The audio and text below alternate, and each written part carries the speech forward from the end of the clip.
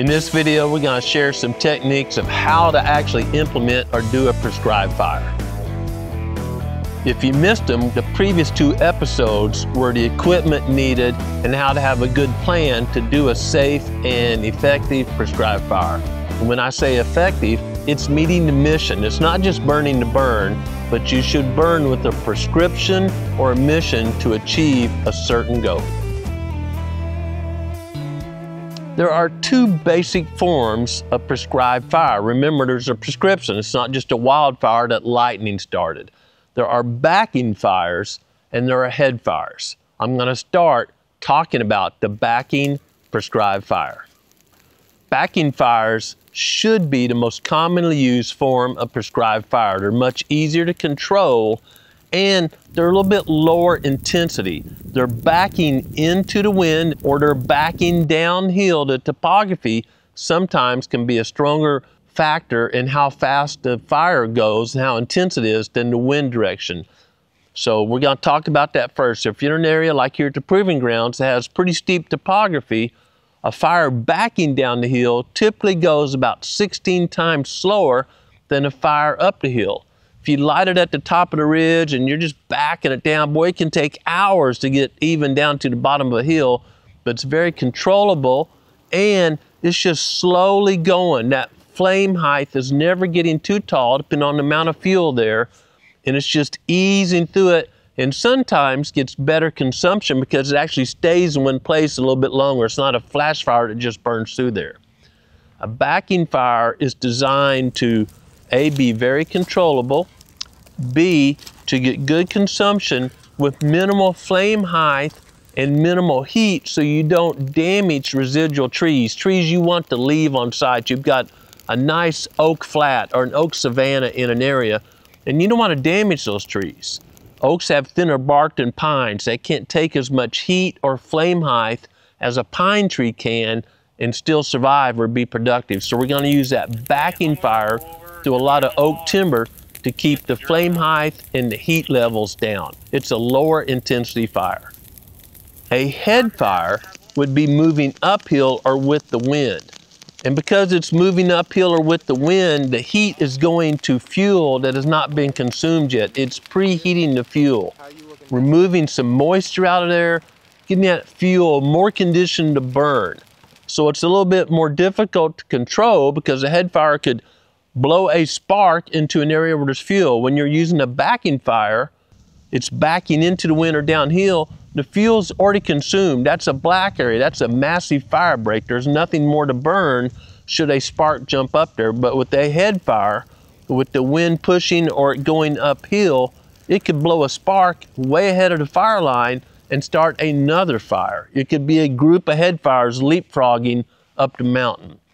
That's going to have a little bit more intensity, a much faster moving fire, again up to 16 times faster, much higher flame height. It's just growing and crawling. It's just grabbing more fuel. Remember, Solomon wrote, fire's never satisfied. It's just going to go really fast. The flame height is going to be much taller. And if there's timber in the area, especially oak or hardwood timber you're trying to save, what you see is as it's going uphill, it will make a little eddy or go behind the tree and make a chimney effect. The fire scars are oftentimes much taller on the uphill side of the tree than the downhill, because once it goes around it, there's a draft going up. It's called the chimney effect, and you can flat kill some hardwoods. And if that's your goal, a head fire may be the tool for you. I commonly use strip head fires. I'll use a combination of these. That's a little bit more advanced. I'll use a backing fire on the top of the ridge or in the direction the wind's blowing and get a big fire break, depending on the amount of fuel, 10, 20, 30, 40, 50 yards. So there's a big black area that if a spark blows in there, there's nothing to burn. And then to speed it up, because backing fires are so slow, Daniel or I or one of our team could grab a drip torch and walk 5, 10, 15 yards from that backing fire, set a fire line, let it rush uphill.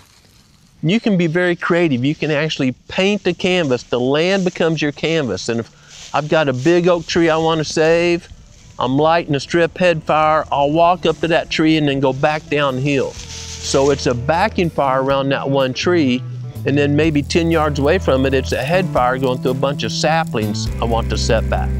Growing Deer is brought to you by Bass Pro Shops and Cabela's. Also by Green Cover Food Plots, Winchester, PH Outdoors, Moultrie Mobile, Steel, Fleet Outdoor Apparel, Morel Targets, Fourth Arrow, Soil Pro Outdoors, Scorpion Venom Archery, Case IH Tractors, Burris Optics, and Redneck Hunting Blinds.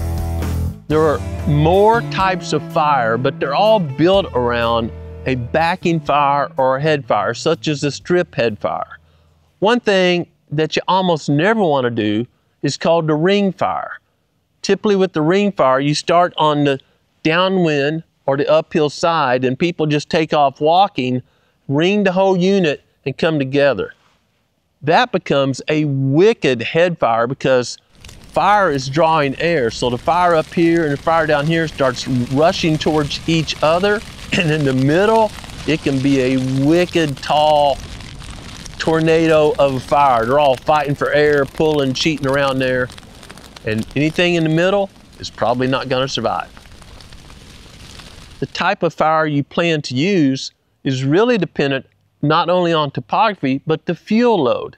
For example, you're burning an old CRP field or a grass field, you may use a ring fire once you've got that downwind side all blacked out and you know a spark's not gonna jump further than that based on the current wind speed. To get it done quicker, you may ring it or use big strips. Your strips can be much wider of a head fire.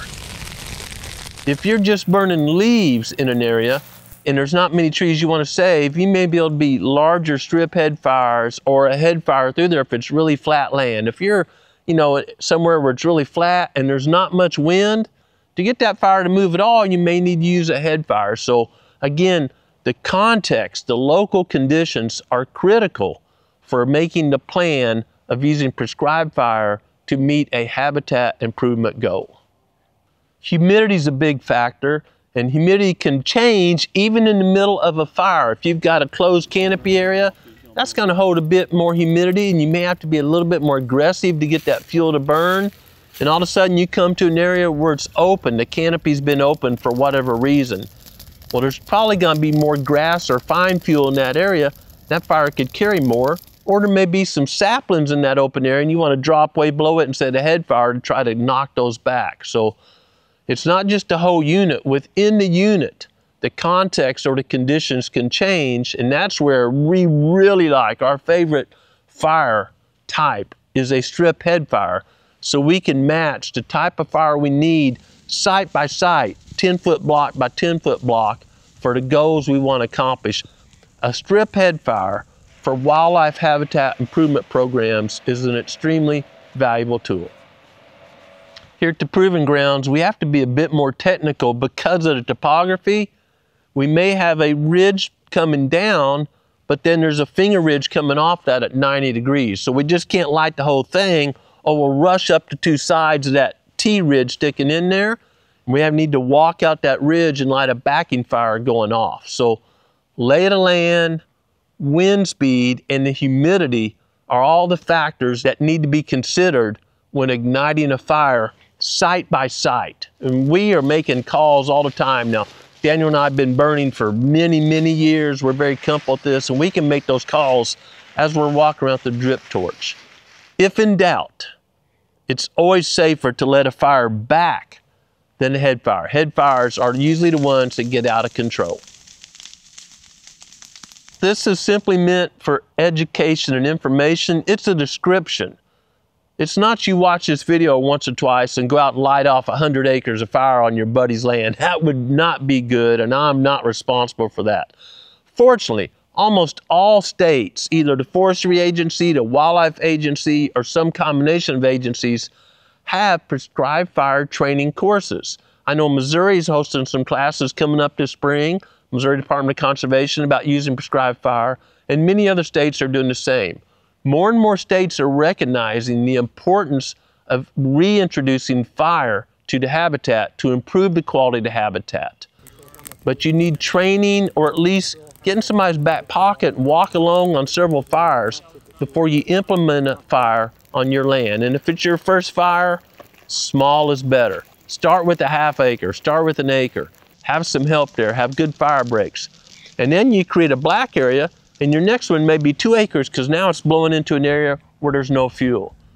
And that checkerboard pattern of getting a small area black, which becomes a huge fire break, and then adding on to that is a great way to start burning on a property.